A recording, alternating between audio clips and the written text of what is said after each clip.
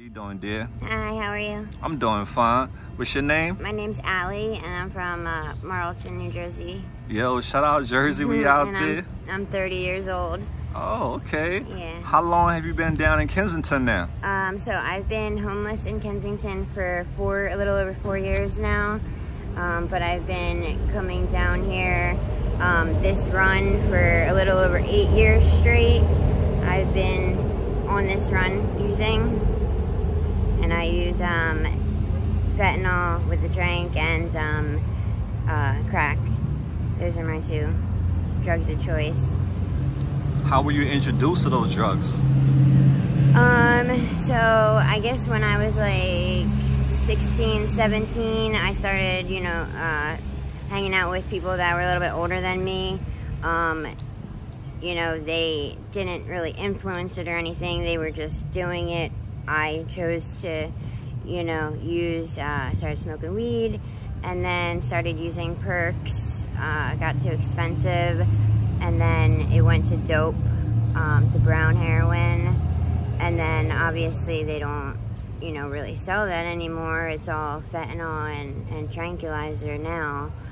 But yeah, I guess I started, when I was around 20 years old. Just I guess, hanging out with the wrong people, But I can't blame them for my, me using, because I chose to use and to keep using. I guess because I liked the way it made me feel, It kind of numbed everything. Do you have family out here? In Philly? No. I have some aunts and uncles and cousins on my dad's side in Pennsylvania, but my other family is from Jersey.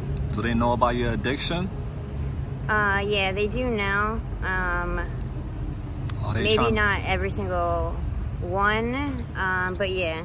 It took them a little while to realize, to catch on, though. What happened when they found out you was addicted? How did they react? So, yeah, I was using when I was younger. They obviously were against drugs. My family doesn't use any drugs. My dad was big on, trying to prevent me and my sisters from going down this road. But yeah, I don't know. I guess I'm the odd one out, and I was the addict in the family. I don't know. How many siblings do you have? I have 2 sisters. They're both older. And yeah, like I said, they don't use drugs. But yeah, when my family found out that I was using, it was because I was getting arrested, and I ended up on probation for a couple years in New Jersey when I was younger. Probably once I turned 18, honestly, I got put on probation. And then around age 21, I violated my probation. I got arrested with a bag of heroin, and I was facing 3 years prison or 3 years drug court probation. And I took the drug court probation, and I didn't want to get clean, but I was forced to get clean. I didn't want to go to prison, so they threw me in jail when I was 21. From there, they put me into a rehab, a short-term 30-day at Maryville in New Jersey. And when I got out, I stayed clean. I stayed clean for about 3 years. I couldn't drink, I couldn't smoke, I couldn't take any prescription medicine that I, had been prescribed before. And life was good. I had it, and then I had my baby when I was clean. I got pregnant, and I had him, and I could say that I had him clean and not when I was using drugs. So I ended up doing the drug court for 3 years. It was hard. It was really hard. They make you do a lot of things. They're really on your ass. You really can't slip up at all. But I graduated that after 3 years. I graduated when I was, I guess, around 23. So I graduated a little early, from like around age 20, 21 to 23 I was on.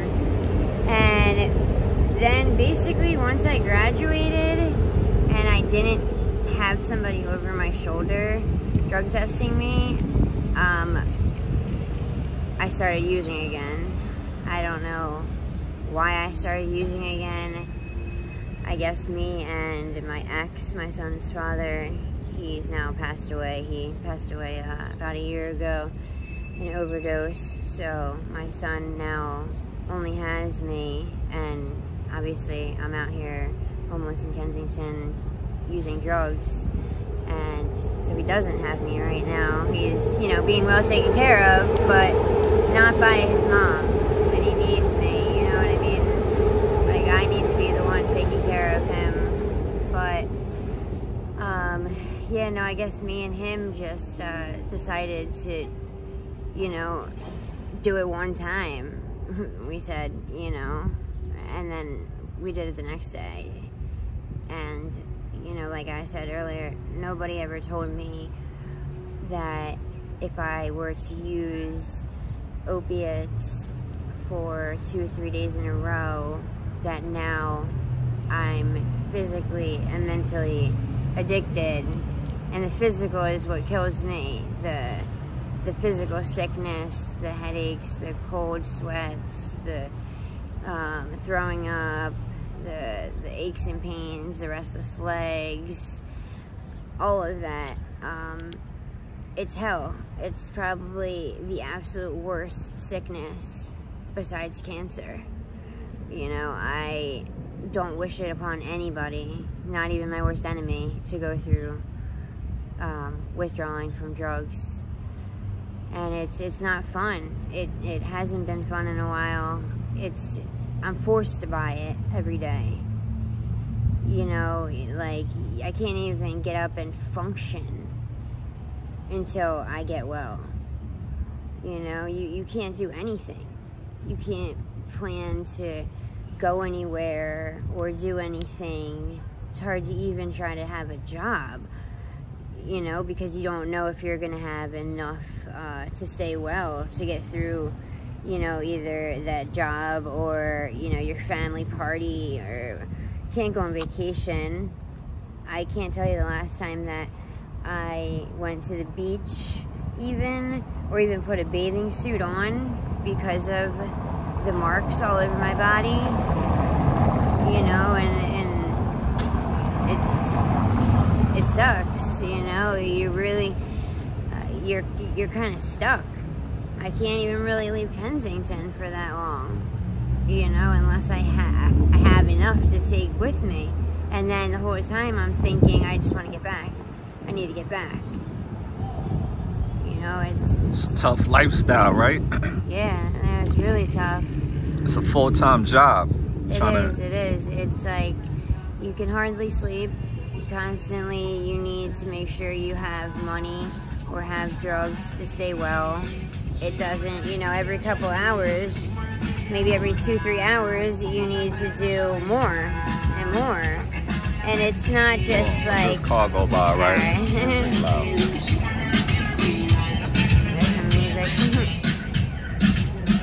Go ahead. It's not easy. So in 24 hours, how many bags do you need to stay well? So this whole course of this like 8-year run, I guess the amount that I've been doing is up and down, and it really depends how much money I have. Okay. To be completely honest with you, right. I can blow through $200 worth of dope in the same amount of time that I can make $20 last me. What do you do for work? So I make money by, unfortunately, doing dates out here. I also will boost when I can. Pretty much any kind of hustle I can get besides robbing, you know, other people out here. I don't agree with that. I think, you know, all these all us addicts out here should be like helping each other rather than stealing from each other. You know, on the good side, there is plenty of ways to make money out here. Like what? I mean, panhandling, girls doing dates, boosting, working at the blocks, whether you're selling or being a lookout, or just, you know, like flipping things like that other people have boosted or they donate, whatever. Like, there's plenty of ways to make money, and I guess that's also something that is like, what is that word? Fucking, what's the word I'm looking for? When people are like, I don't want to, like, it basically helps them to keep using drugs because there's so many ways to make money. Like if there wasn't so many ways to make money and it was a lot harder, I'm not gonna say it's not hard to make money out here, you know what I mean? Everybody's struggling to get by. But if we didn't have as many choices of ways to make money, you know, maybe there wouldn't be so many, I don't know, so many people using. But yeah, like we said, there's this big U-Haul building next to us, and there's still all these homeless people out here where they could have made that into a shelter or something, or even a safe injection site, you know, because you have the kids and the parents bitching when they walk, you know, by and people are shooting up on the side of the street. But if they had a building where you go in and you do your shot there, there's people that can help you do it if you don't know how to, so we're not going to get all these marks and abscesses, people there to save you if you're overdosing, if you're, you know, and if you're caught using on the street, you get arrested, you know, so there wouldn't be all the needles and the paraphernalia on the street. You know, I think that would be a good idea, to just have a building. You have to do it in that building. Absolutely. And now the people that are against it, they don't have to look at it. You don't have to go in it, you know, but it would clean up the streets. Right, you're absolutely right. So let me ask you, since you've been out here, you know, you do dates and that's very dangerous. Yeah. What has been your worst dating experience? So I guess more so in the beginning, when you first start, like, you really have to be able to learn how to read people, judge people, you know, go with your first instinct, which I'm very good at now. You know, I could pretty much tell how a person is by the first few things they say to me. But in the beginning, you have to learn the hard way. And I've had a lot of bad dates. I've been, you know, taken places and left in the middle of nowhere. I've been physically beaten, punched in the face over and over, in the head. I've been, hold on for this truck to go by.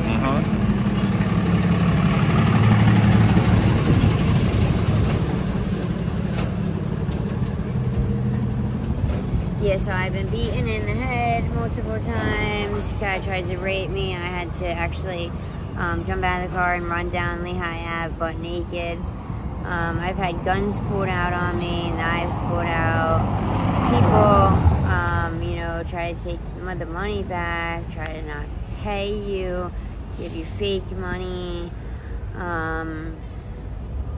I've had people, you know, that a lot of guys like to smoke crack, and sometimes they totally change. Like, they can go from being real nice to completely, like, psychotic. I've had guys try to push me into the train tracks before. You know, down the steps, fucking, there's some whack jobs out here. There's some really crazy people. So there's certain types of people that I will not you know, date, and it's only because they gave themselves that stereotype, you know, every time. For instance, younger people, it's just a lot of issues with them. But not everybody, you know, but people make it bad for everybody else. You know, there's always going to be, there's one or two people that make it bad for the others, you know. Even with boosting, like it's gotten a lot harder to boost to make money, you know, because the idiots just want to be dumb about it, you know, and that just makes everybody else look bad. And all right, it's not easy, the life that you're living. No. What's a typical day in your life look like? Every day is the fucking same, I swear. It's literally just on repeat. You know, you see the same people. You know, the same people begging for this and that. So, you know, I always try to save something for a wake up. But then there'll be that occasional time that I'll accidentally pass out and wake up and not have anything. That's the worst when I'm sick, because I honestly am very, very generous. I do help people out a lot. I know what it's like to be sick, you know, and I know if I see somebody else sick that I wouldn't want somebody to, you know, I would want somebody to help me. But these people must forget what it feels like. So, like, you know, I'll be sick and then they just don't care. Pretty much you have to have your own back out here. You can't rely on anybody else. You can't, yeah, you really can't rely on anybody else to take care of you. You know, and it's not anybody's problem to take care of you. You got yourself your drug addiction. You need to take care of it yourself. You know, we should all help each other out here and there. But at the end of the day, if you can't support your own habit, then you need to get help, you know? Because, you know, everybody else can't be your mom or take care of you all the time. Right. You know, but you basically, I get up and, sometimes, it depends what day it is. Sometimes they have breakfast, Monday and Friday at Sarnelli House at 10. So I'll get breakfast there, or I'll go to Prevention Point and get coffee. If not over there getting breakfast, then I'll go to probably St. Francis, or I'll go to Wawa and steal breakfast. That's what I did today. Oh, I'm sorry. Sorry, buddy. But yeah, so, or I'll go to Wawa. So I went to Wawa today. You were hungry, huh? Still, you was hungry, and you know you. Yeah. Sorry, so you had to do that. Right. I don't. So I do boost here and there. I'm not gonna lie, and boosting isn't right. You know what I mean? Even though it's a company, it's not right because somebody owns the company. But I think if you're stealing and you're homeless and you're hungry and you're stealing, you know, a drink and something to eat, it's not the end of the fucking world. You're stealing to eat to survive. You know right. what I mean? And it's crazy because I've, you know, been in Wawa, and the one time I tried to take a Reese cup and an ice cream sandwich, 2 things. It's like $5. And the police officer at the door literally gripped me up, dumped my bag all over the ground, straight, you know, my used works and everything. Train, this truck, that's a train. Train. Right. That's Just a as new loud train. as a train. So The what's guy's your still up there watching. what's your living status right now? I'm homeless. Damn, that's tough. What is it like being homeless? It sucks, and it's starting to get really cold. Every other year that I've been out here, in the winter, I I have been lucky to where I've had a friend to stay with in their apartment. It really sucks. The summer is not as bad, obviously, as the winter. And every other year, I've been fortunate where I could stay with 2 different friends I was staying with. But unfortunately, within the past year, they both have passed away. So I haven't been into any shelters since I've been homeless out here. Why not? Train to pass real quick. Right. So if I do get in a shelter, I want to get into I forget what it's called, the one right next to Huntington Beacon State. House? Beacon House, yeah. Just because it's right there. It also doesn't have any curfew. They have washers and dryers and actual beds and, you know, storage things that lock. Plus, you know, I'm familiar with the area. But yeah, I haven't been in any shelters. I did try to apply for the Beacon House. I went to the PAD program place on F and Allegheny, and she said she put an application in for me. I'm not sure if she actually did, though. I haven't heard anything, but they ended up saying that there's a women's shelter that has openings, whatever. They drove me there. It didn't work out. Needless to say, I did not stay there. Mainly because there's too many women. The curfew thing is big too, because me being an addict, and especially I make most of my money at night, I would have to have enough money, make sure I make enough money to get enough drugs to get back over there. I think it was around 46th Street or something like that. Get back down there, you know, by such and such time, and yeah, it was just not going to work out.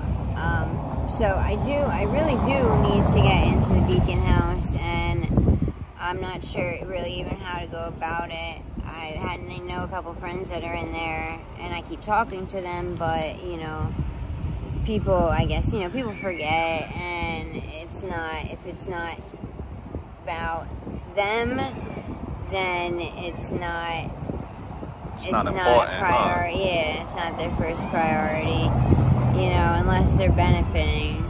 That's really how it is out here. Right.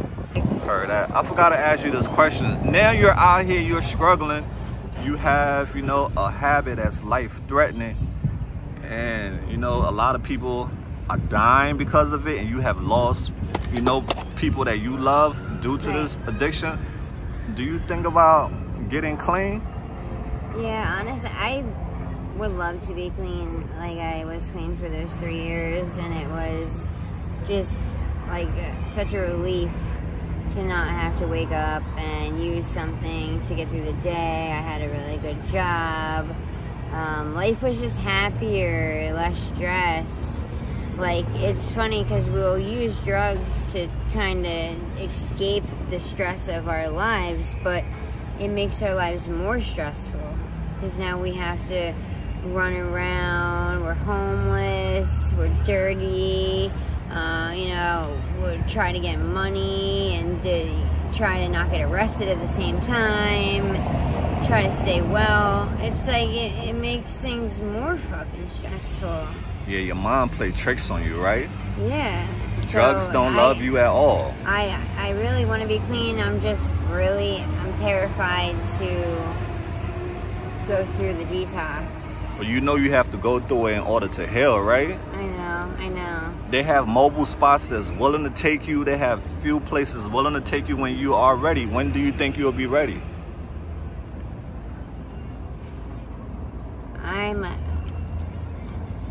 I don't know. I know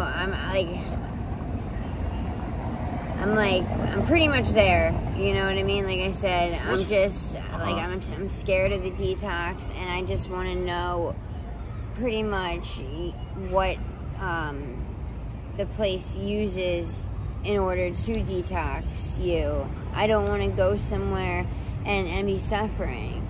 You know what I mean? I want to be able to, I know it's not going to be easy, but I want to be able to at least comfortably detox. Right. And if I can find somewhere that can comfortably detox me with the right medications, I would do it in a heartbeat. Got you. Well, hopefully somebody reach out. There's that train. All right, yeah, I really appreciate you. We about to wrap things up. So let's get off topic just to get to know you as a person, right? So right now, what's your zodiac sign? I'm a Virgo. Yo, shout out to all the Virgos. Show your sign some love. What are your short-term goals then?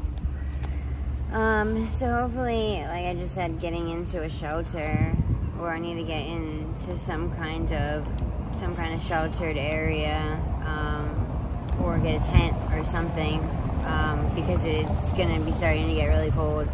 Facts. And that shit sucks. All right. Do you have a favorite band or artist you like? No, I don't know. I like all kinds of music. Yeah, well, dear, I got some stuff for you. You can Thank you. You can take as many as you want. Okay. Yeah, take as many as you want so that I can, you know, bless some other people with it. Yeah, you know, I wish you all the best out here. You know, you're a very nice woman, and I pray you can fight for your life back. If we could do it for you, we would, but we can't. That's the suck part. Yeah. We can just support you, you know. So pray that you realize your worth, dear, that you are worth it, you know. How much you used to weigh before? I mean, I've always been small, but I've been at least like 100, 105. I don't even know what I weigh right now, but I know it's not enough. Right. It's not easy. But yeah, I mean, I try to eat. I try to, you know, still eat my addiction. You know, some people don't. They don't even think about that at all. Got you. There are a lot of people in this world who judge people who are struggling with addiction. What's your message for the world?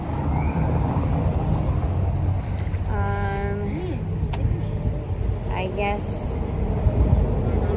just I don't know. Just don't give up, and if you know someone's trying to reach out and help you, to you know reach your hand back and accept their help. You know, that's what I struggle with doing too. I need to tell myself to do that. You know, I feel like I don't want to burden somebody, you know, that offers to help me. But if they're offering to help you, then, you know, it's not a burden to them. You know, they really genuinely care.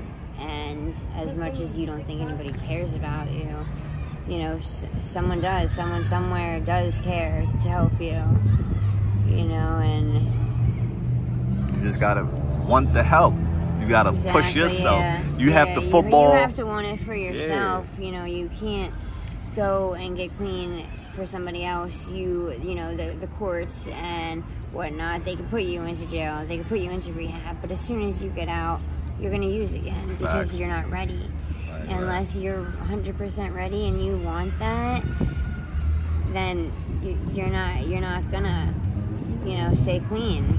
You gotta do it for yourself, and you know, that's what I need to do. I need to do it for myself, for my son as well. You know, my family, they're all second, but I need it for me. Yes. You know, and when I'm ready, I need. Well, hopefully you'll be ready soon, dear. Yeah. All right. So we about to shut down. AML family, I want to tell the lovely Allie, thank you so much for being courageous and helping save the future generation. You know, she's amazing. We wish her all the best, and we pray for her to break free from her demons. She's now connected with the AML family, so we will be praying for you constantly, and we will be here to support you when you are ready, all right? You're welcome. Is there anything you're in need of we can help you with? No. Not right now? No. Okay, guys. So you have taken some of these things for yourself? So yeah, take some of them for yourself. I think, yeah. Yeah, you, no doubt. We'll keep you in our prayers out here, girl. Thank no you. joke. Bad lines are serious. Yeah, take as many as you need.